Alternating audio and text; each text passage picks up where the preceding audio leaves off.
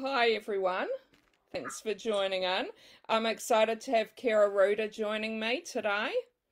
Welcome, Kaira. Thank you, happy to be here. And people might remember, Kaira's been our author for the day before, so great to have you back chatting to me. Yeah, I'm so glad to be here, it's fun. So a little bit about Kaira. So Kaira's an award-winning USA Today and Amazon charts best-selling author of contemporary fiction that explores what goes on behind the surface of seemingly perfect lives. Her novels of domestic suspense include Somebody's Home, The Next Wife, The Favourite Daughter, and Best Day Ever, and All the Difference. And yeah, no, it's great you've got those covers out the back there as well. My subtle marketing. And I'd say they're all amazing covers. Thanks, yeah, I love the covers too. Thank you. Her latest, The Widow, will be released in November 2022. And you've got that one as well. I don't have the cover up there yet, but this is what it looks like. I really love this one too. That's just for now. No, that's a good one as well. To date, Kaira's work has been translated into more than 10 languages. A former magazine editor and society columnist, Kaira won the Stevie Award for Women in Business for creating the first female-focused residential real estate brand, Real Living, and growing the brand to more than 22 states before it sailed to Berkshire Hathaway. Her first book, Real You, incorporated 8 essentials for women interpreters. Entrepreneurs. I'm saying the word wrong.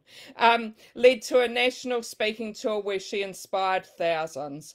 Active in areas of homelessness, food security, and empowering women and girls in her 20s. As a volunteer, she created the first walk-in emergency shelter for homeless families in Central Ohio.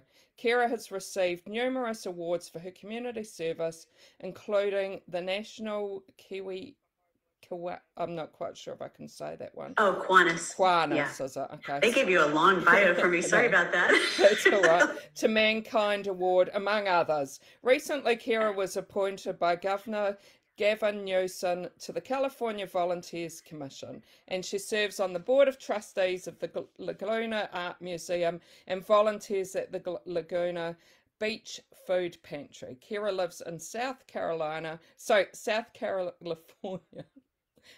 with her family. Sorry, I'm saying so many words wrong at the moment. No, that's all right. That was such a long bio. Yeah.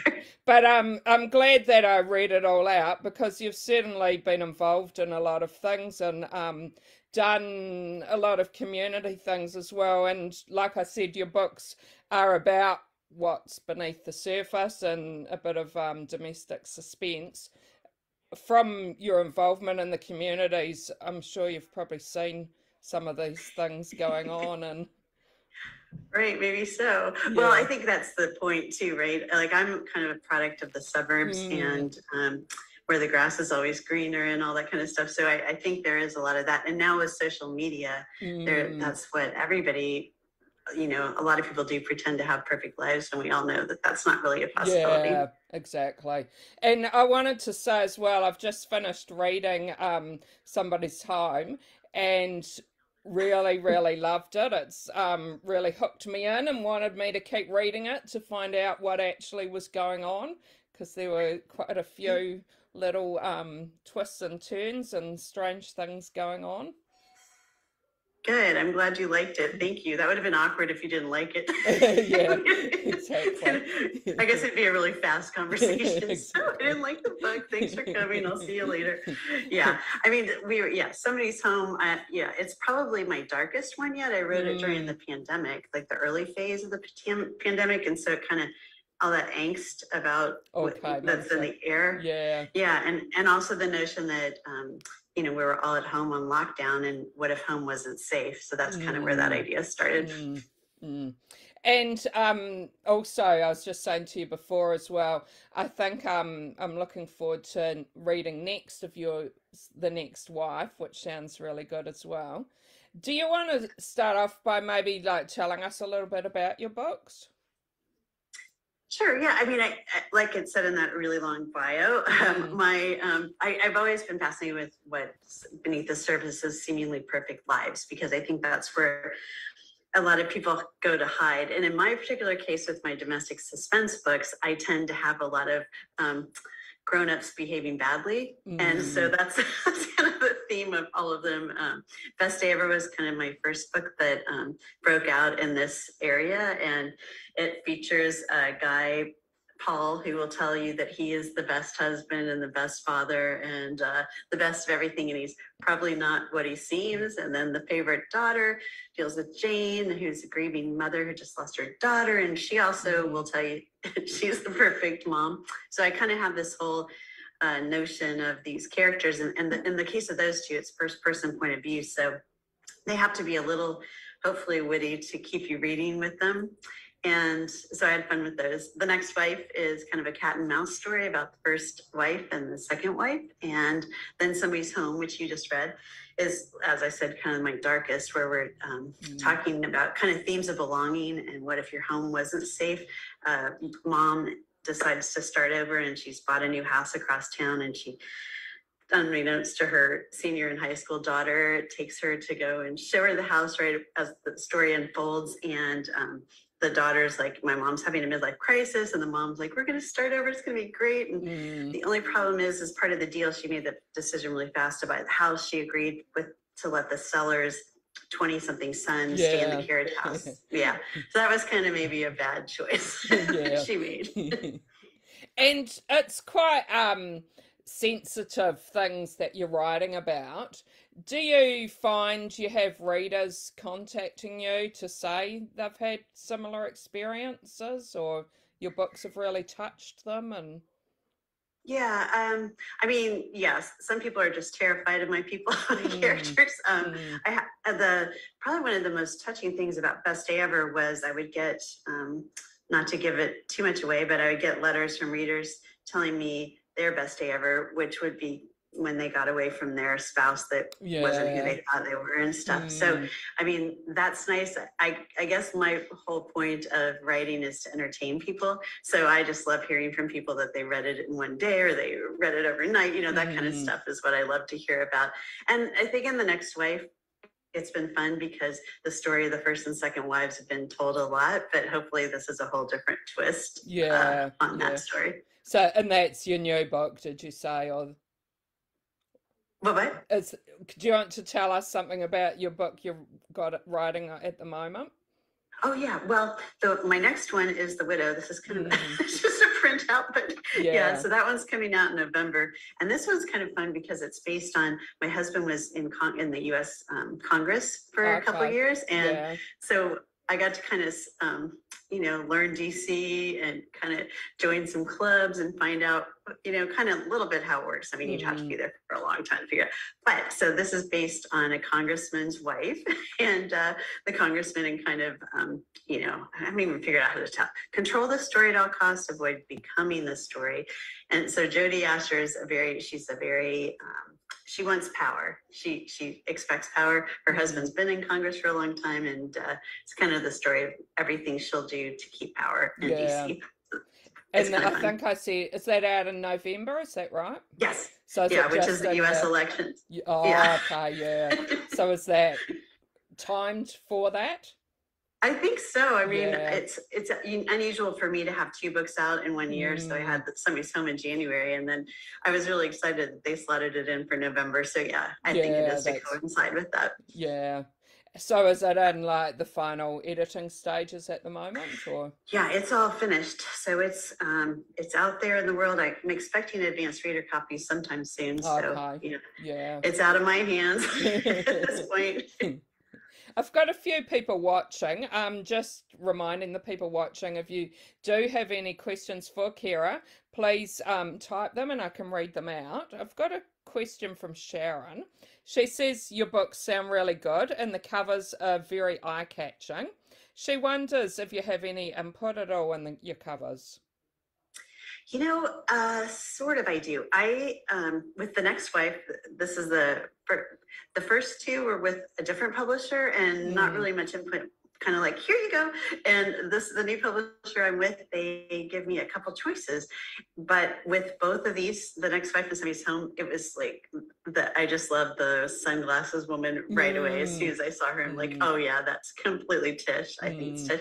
That's one of the characters. That's the second wife or the next wife. And then Somebody's Home, the same thing. I think they just capture the kind of the mystery, and also I don't know whether she's afraid of something on the cover or she's running for something, you know. Yeah. It's such a great expression. And then when I saw The Widow, I'm like, I gave them direction and I said, it'd be great if there were pearls in the cover somehow, because a lot of people in DC wear pearls still. And that's where I just loved it. Yeah. No, they are all great covers. And could you tell us a little bit, like before you wrote your first book, had you thought that you wanted to be an author? Like you had been doing writing in your career, I think, before, hadn't you? But more for magazines and... Right, more like journalist side writing. And I was an English major, and I knew since third grade I wanted to be a novelist. My third grade teacher had us write to the person we wanted to become. And so I wrote to the author of Make Way for Ducklings, and he wrote me back and said, actually, I'm an illustrator, not an author. Try harder. But anyway, it was really funny. But well, not at the time. I was probably sad. But now I'm not sad. But yeah, so after you read that bio, and my husband and I ran a company and built it up into a big company, and then I ended up writing a book about it for women entrepreneurs, and then I ended up touring the country and kind of speaking to women entrepreneurs. And at this point, we're selling the business, like my role in it is going to be over.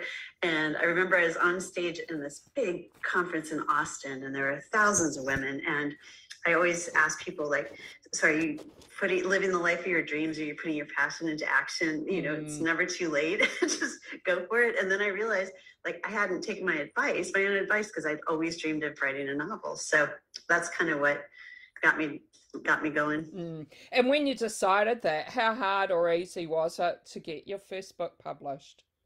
Oh my gosh, so easy. No, I'm kidding. Okay, so my first, really incorporated the business book. I wrote an outline and a sample chapter, and I sent it away to an agent and a publisher, and got a call back like the next day from both.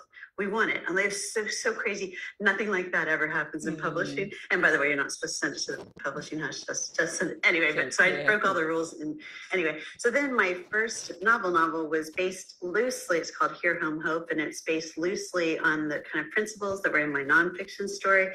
And it, you know, like got close in all these publishing houses. And then I just decided to self-publish, or I guess it's hybrid publishing when you go. So I went with Greenleaf Book Group, but you pay to publish, and they put a great package together and all that stuff, but it's still not traditional publishing.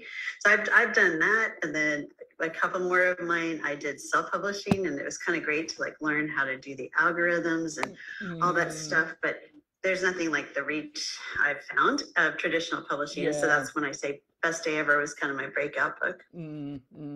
And when you're writing an emotionally draining scene, is there something that you need to do to get in the right mood? Well, for me, the problem I have is sometimes I scare myself. Oh, really? Because some of my, as you know, in Somebody's Home, some of my characters can get a little naughty. So I'll be up here, and all of a sudden, like, one of my characters will start doing something really, really horrible, and I'll have to run downstairs. My office is upstairs. And my husband's like, did you just scare yourself again? Like, I did. I just have to get away from them for a little bit. But yeah, that's, and when I write, I am the character. So my husband says I make all the facial expressions of like whoever I'm writing, which is kind of funny too. So yeah, that would be my process. And talking about your characters, of all your books, if you could be one of the characters for a day, who would you choose to be and why? Yeah, no, I'm telling you, I have some very, very not nice characters, but I would probably pick who? I'd pick Kate in The Next Wife, because I think she's very clever. She's the first wife. And what do you hope readers will love about your books? I mean, my best compliment is that it's a quick read, and that I kept somebody up late at night. And also, if they appreciate the dark humor, I try to, my characters tend to have a little bit of dark humor sprinkled throughout. In like The Favorite Daughter, for example, my character Jane, she's obsessed with ways that you can accidentally die at home. So, I mean, her observations are kind of funny, like death by dishwasher, if you leave a knife up. And, So I like it when people get the humor too. That's kind of nice. And I like how you said that you hope that readers like have a quick read and keep them up at night, because that's exactly what I had with Somebody's Home. Good. I read it probably over 2 nights and then just finished it off this morning because I needed to find out what had happened, and yeah, it really drew me in. What do you like reading yourself, and is there anything you might have read lately that you could recommend to us? I mean, it's funny, during the pandemic, I couldn't read at all, but now I'm back reading again, which is so nice. I read pretty broadly. I have to admit, I like to read in the genre that I write. I mean, I've always been drawn to suspense and spy novels and all that good stuff. So right now, that's kind of where I'm hanging out. But in preparation, I have my little reading stack over here. Okay, so I just read The Golden Couple, which was really good, by Sarah Pekkanen and Greer Hendricks. Janelle Brown's latest, I'll Be You, that was pretty creepy. It's about twins, child stars, and they like switch places a lot, and it's a really good story.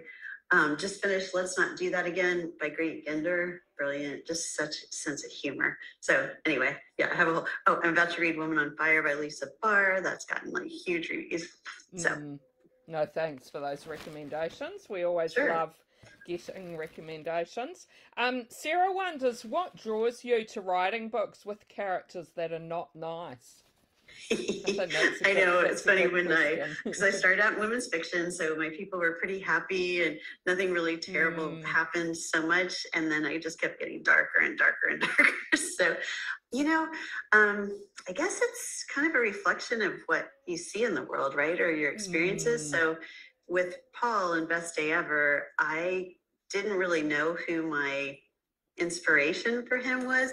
And then actually on book tour, when readers are telling me about him, and it's interesting, you create a character, and then, at least in my perspective, I kind of see him like from the front, like this is him. And then you go on book tour and people start shading in like all around, like everybody's perspective of your characters kind of helps you build more of a rounded image of him. And then I realized Paul was like an amalgamation of all my splendidly horrible bosses that I had. Really? I mean, I had, oh my gosh, I had the worst male bosses like in my early career. I can't even tell you. So anyway, I think all of their like words kind of stuck in there in my head and came out. So it's maybe cathartic.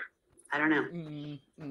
And what sort of research have you found that you've had to do for your books? And I'm wondering if maybe there's something that really surprised you that you could share with us that you found while doing research?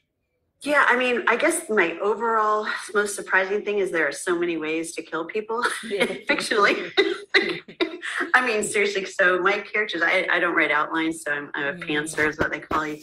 And so whoever I'm writing at the moment might need a way to kill somebody. And there's just, there's really unlimited. And my search history is just terrifying. And when my husband was in Congress, he was always like, somebody's going to hack your computer and find all those murderous things, and we're going to be in big trouble. But, it's all for my work. Yeah. Well, thanks so much for joining me. It's been great chatting to you, and I'm really looking forward to reading more of your books. Just wanting to know if you want to let people know how they can follow you and know what's going on with you. Sure, yeah. Thanks for having me again. It was great chatting with you. And I am on Facebook at Rouda Books. You can find me there. And then Instagram, Rouda, pretty much everywhere, Rouda.